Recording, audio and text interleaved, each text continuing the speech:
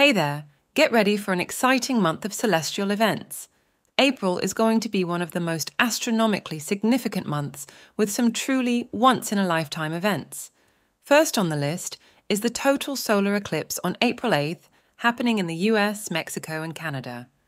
This rare event is combined with a new moon, so don't forget to bring your equipment to witness it all. Next up is the Lyrids meteor shower on April 22nd and 23rd, named after the constellation Lyra. It's one of the earliest meteor showers ever observed.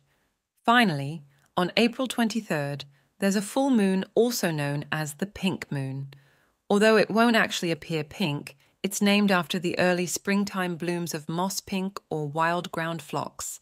Let us know in the comments what you're planning for the solar eclipse. We can't wait to hear all about it.